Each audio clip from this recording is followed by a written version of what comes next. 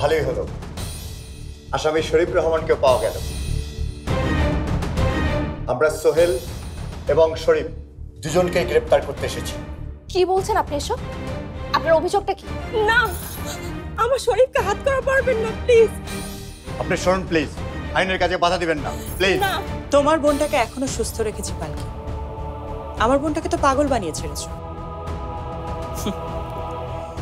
বোনের বদলা আমি বোন দিয়ে নিই। বিয়েটা না হওয়া মানে তো আমার প্রত্যেকটা প্ল্যান পানিতে ভেসে যাওয়া।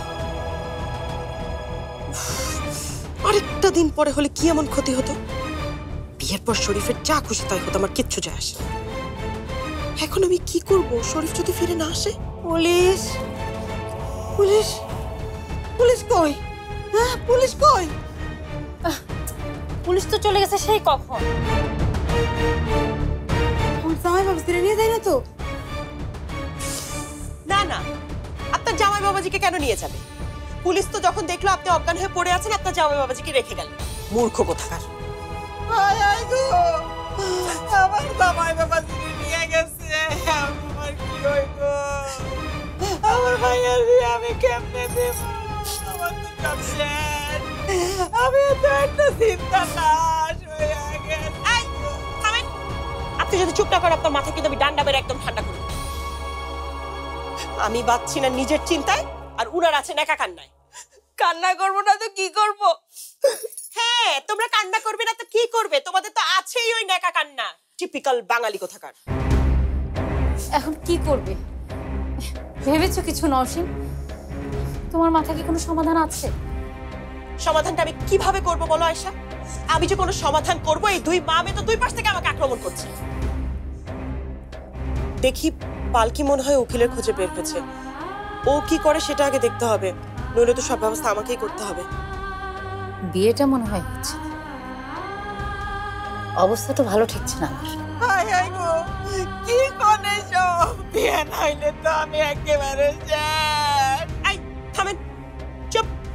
আচ্ছা আয়েশা, বলো তো কি হয়েছে? আমি তো কিছুই জানি না। আমি যতটুকু জেনেছি, রহমান গ্রুপের সব অফিসেই তালা ঝুলছে। হ্যাঁ, হাজারটা অভিযোগ ওদের বিরুদ্ধে। হ্যাঁ, কি কোনে সব? আমগো গ্রামের বাড়িও তো হ্যাঁ গো অফিস, এইখানে তালা দেয় নাই তো? তাহলে তো সেটাও এখন পুলিশের দাবি। I shut up. আশা, তারপর বলো। পুলিশের কথায় তো মনে হলো এটা একটা বড় ধরনের প্রতারণার মামলা। এত সহজে ওদেরকে ছাড়ানো যাবে? আমার তো ভয় হচ্ছে এই বাড়িটাও না হাতছাড়া হয়ে যায়। না না না, এই বাড়ি কিছুতেই হাতছাড়া করা যাবে না। যে কোনো মূল্যেই হোক এটাকে রক্ষা করতেই হবে। এই বাড়িকে আমার হাতের মুঠোয় আনতেই হবে। এ সবই আমার ভাগ্যে ছিল, আর ভাগ্যে ছিল বলে এর পরিণতি আমার নিজেকেই দেখে যেতে হচ্ছে। সব আমার কৃতকর্মের ফল। না বাবা না, এসব কিছু তোমার কৃতকর্মের ফল কেন হবে বলো? এর জন্য আমি দায়ী। আমি অনেক আগেই একটা ঝড় দেখতে পাচ্ছিলাম। যদি একটু সাবধান হতে পারতাম তাহলে এই ঝড়টাকে থামাতে পারতাম, কিন্তু আমি কিছুই করিনি। আর কিছুই করিনি বলেই নিজামের কাছে হেরে গেলাম। না বাবা, তুমি হারোনি। আমার বাবা হার মানতে পারে না। আমি আমার এই জীবনে আমার বাবাকে কোনোদিন হারতে দেখিনি, আর বাবা হার মানুক সেটা আমি দেখতে চাইও না। তুমি ভেবো না বাবা, তুমি ভেবো না, একটা কোনো উপায় বের করবই। আজ হোক কাল হোক এই সাগর পাড়ি দিবই, আমরা এখান থেকে বের হবই বাবা। সুহেল, আর কোনো পথ খোলা নেই।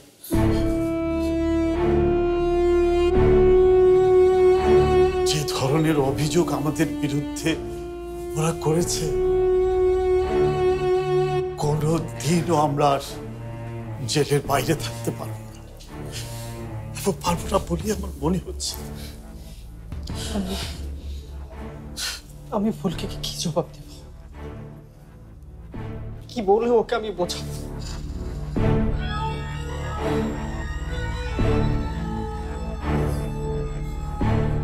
তোর অপরাধের দায় ভাই আমাকে কেন নিতে হবে? হ্যাঁ, আমাকে কেন নিতে হবে? আমার অপরাধ? হ্যাঁ হ্যাঁ, তোর অপরাধ, ড্যাডের অপরাধ। তোরে তো নাকি অফিসে ঢুকেছিলি না? আমি অনেক প্রতিবাদ করেছি, আমার কথা শুনিস তোরা। এখন আমার জীবনটা শেষ করে দিচ্ছিস তোরা। আস্তে, এটা আপনাদের বাড়ি না, থানা।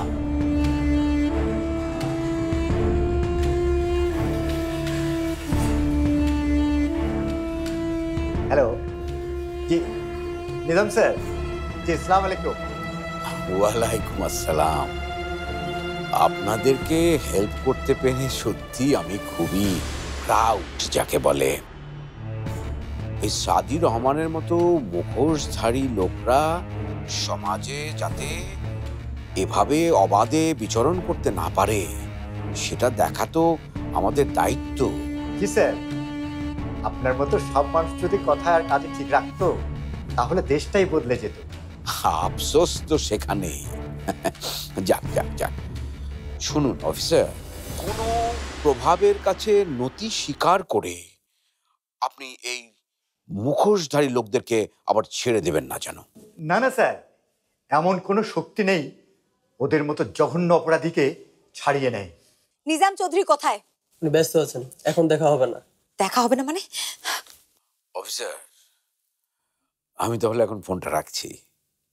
By. Saba, what a pleasant surprise. Ifti, সাবার বসার ব্যবস্থা কর।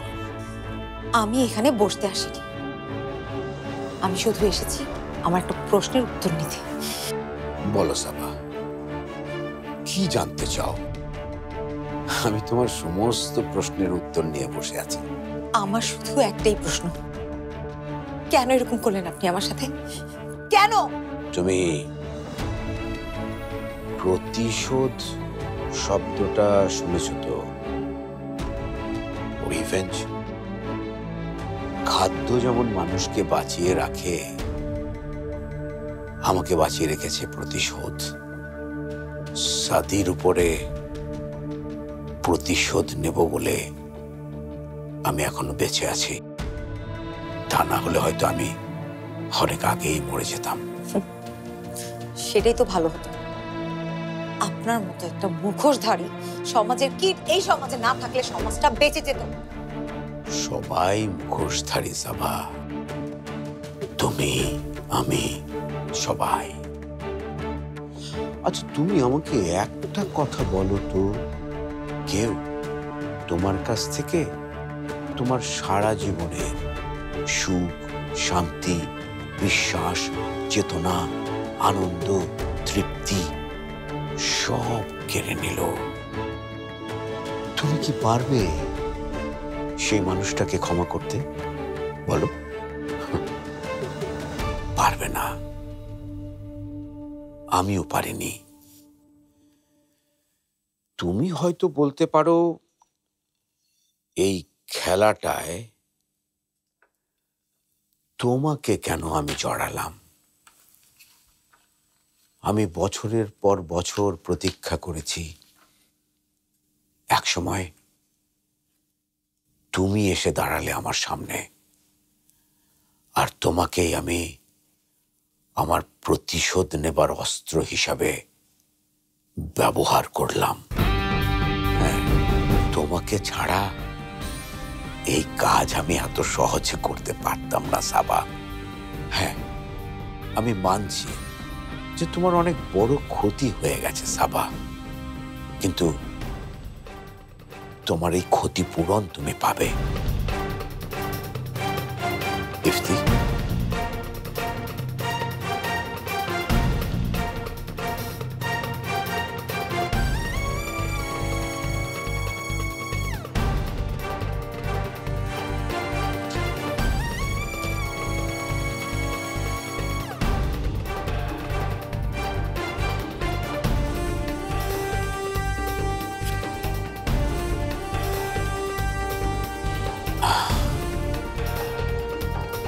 এখানে একটা ব্ল্যাঙ্ক চেক আছে, প্রয়োজন মতো ফিগারটা তুমি বসিয়ে নিও।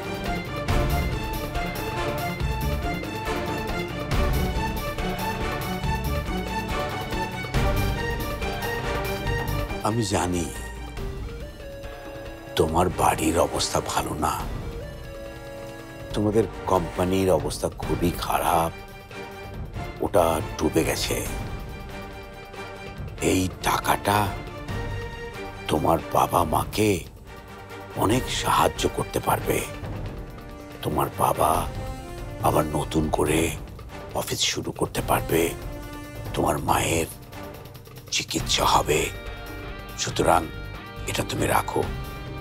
That would B a very good decision.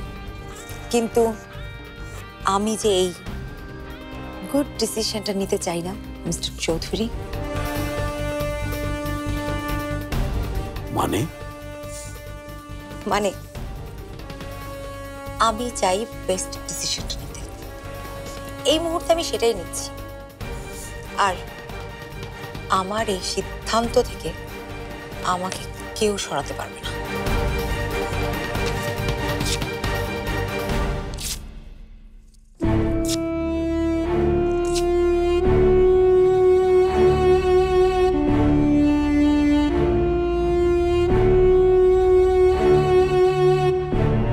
কি করবে তুমি?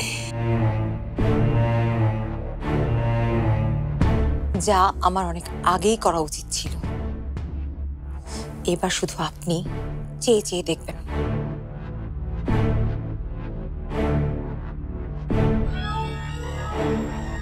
জি, ব্যারিস্টার শাওন বলছেন? হ্যাঁ, আমি সাদি রহমানের ছেলের ওয়াইফ পালকি বলছিলাম। জি। ও, আপনি বাবার নিউজটা পেয়ে গেছেন? আমি আসলে সে ব্যাপারে কথা বলার জন্য আপনাকে ফোন দিয়েছিলাম। আপনি আমাদের কতটুকু হেল্প করতে পারবেন বলেন তো? জি। কি বললেন? হেল্প করতে পারবেন না? কিন্তু হ্যালো হ্যালো পালকি, ওকেও রাজি করাতে পারলি না? পুরো ঢাকা শহর খবরটা রটে গেছে দাদি। সবাই বলছে এই সময় সাদি রহমানের পক্ষ হয়ে কাজ করলে নাকি তাদের ক্যারিয়ার শেষ হয়ে যাবে। তাই বলে আমরা কোনো উকিল পাবো না? কিভাবে পাবেন? এত বড় একটা ক্রাইম না পাওয়ারই তো কথা। ঠিক,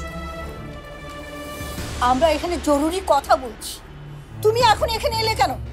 আমি তো একটা খবর দিতে এলাম। শ্রেষ্ঠাকে রোমানা সামলাতে পারছে না, কাউকে খুঁজছে। দাঁড়া, আমি যাচ্ছি।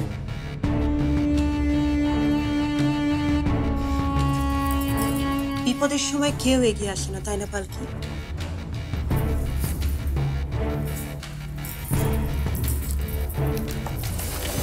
আর কি করছেন আপনি?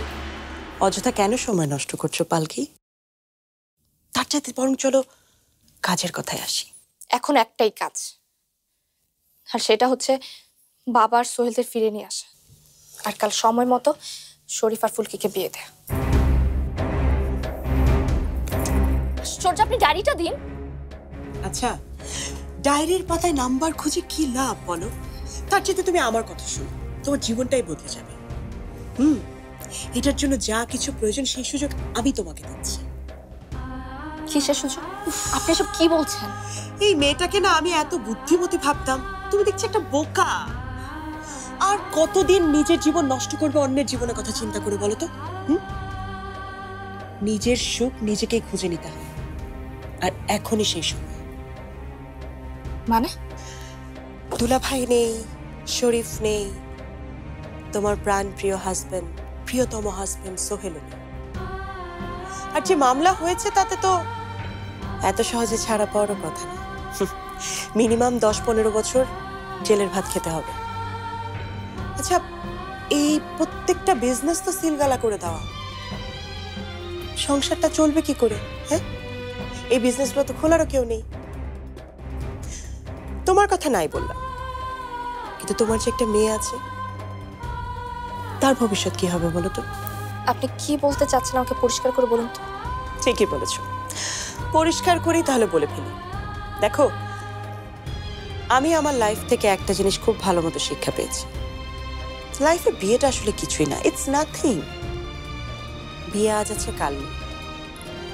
পালকি, তুমি নিশ্চয়ই চাও না যে তোমার মেয়ে শ্রেষ্ঠা বড় হোক আর জানুক যে তার বাবা প্রতারণা মামলায় জেলে আছে। সেজন্যই বলছি, জেলের আসামি সোহেলের কথা ভুলে যাও। তোমার এই লাইফটা নতুন করে ভাবো, লাইফটাকে নিয়ে নতুন করে স্বপ্ন দেখো, নতুন কারো কথা ভাবো, নতুন কারোর সাথে স্বপ্ন দেখো। তোমার বয়স তো এখনো পড়ে আছে। মাশাআল্লাহ, দেখতে তুমি কত সুন্দর এখনো। তোমার জন্য তো ছেলেদের লাইন পড়ে যাবে। আমি ছেলে খুঁজবো, আমি। ডোন্ট ওয়ারি, তোমার যত টাকা লাগে আমি দেবো। এত টাকা দেবো, এত টাকা দেবো, সারা জীবন তুমি পায়ের উপরে পা তুলে বসে বসে খাবে। আর আমি আয়েশি। আর এই জন্য আপনাকে আমার কি দিতে হবে? কিচ্ছু দিতে হবে না।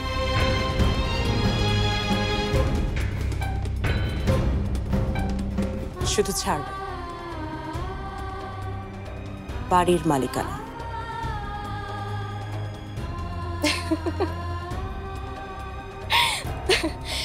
আপনি না এই কষ্টের দিনও আমাকে হাসালেন। এই কথাটা বলে আপনি নিজের শিক্ষা আর রুচি আমাকে চিনিয়ে দিলেন। একটা মানুষের মন এতটা বিকৃত হয় কি করে? আপনার জীবনে তো সত্যিকারের ভালোবাসার কোনো অস্তিত্ব নেই। যদি থাকতো তাহলে বিয়ের মতো একটা পবিত্র বন্ধন নিয়ে আপনি এত বাজে কথা বলতে পারতেন। আপনার ভিতরের নোংরামিটা, ওই নোংরামিটাই আপনার মনের গোপন ইচ্ছাটা আমাকে বলে দিল। আমার তো প্রথমেই সন্দেহ হয়েছিল আপনি আপনার বোনের জন্যই বাড়িতে আসেন। আপনি এসেছেন আমাদের সম্পত্তির লোভে। তোমাদের সম্পত্তি আর কি বাকি আছে পালকি? প্রত্যেকটা বিজনেস তো পুলিশ সিলগালা করে রেখেছে। বাকি আছে শুধু বাড়িটা। বোকা মেয়ে, যা বলছে মনোযোগ দিয়ে শোনো। বাড়িটা সিলগালা করার আগে আমার কথাটা মনোযোগ দিয়ে শোনো, চিন্তা ভাবনা করতেছে। আমি হয়তো কাউকে বলে ঠিকই ম্যানেজ করে ফেলতে পারবো বাড়িটার ব্যাপারে। তারপর তুমি কোথায় যাবে? তোমার মেয়ে কি করবে? ভুলে যেও না, সামনে তোমার মেয়ের অনিশ্চিত ভবিষ্যৎ পালকি। আমার মেয়ের ভবিষ্যৎ নিয়ে আপনার চিন্তা করতে হবে না। দরকার পড়লে আমি আমার মেয়েকে নিয়ে রাস্তায় থাকবো, ওকে না খাইয়ে রাখবো। তারপরও আপন মানুষ ঠকে আর আপনার মতো মানুষের টাকা দিয়ে আমি ওকে বড় করব না।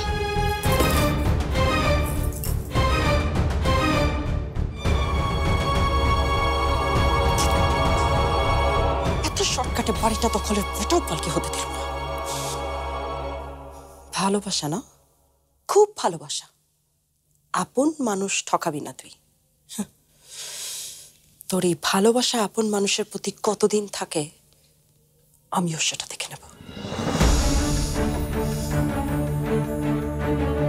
অফিসার, আমাদের কেন অযথা বসিয়ে রাখা হয়েছে? আর রাখবো না, একটু পরেই হাজতে ঢোকানোর ব্যবস্থা করছি। কাল সকালে আপনাদের আদালতে নিয়ে যাওয়া হবে। রফিক, ওনাদের হাজতে ঢোকানোর ব্যবস্থা করো। স্যার। আরে থাক, হাত করা পড়াতে হবে না, এমনি নিয়ে যাও। দাঁড়ান।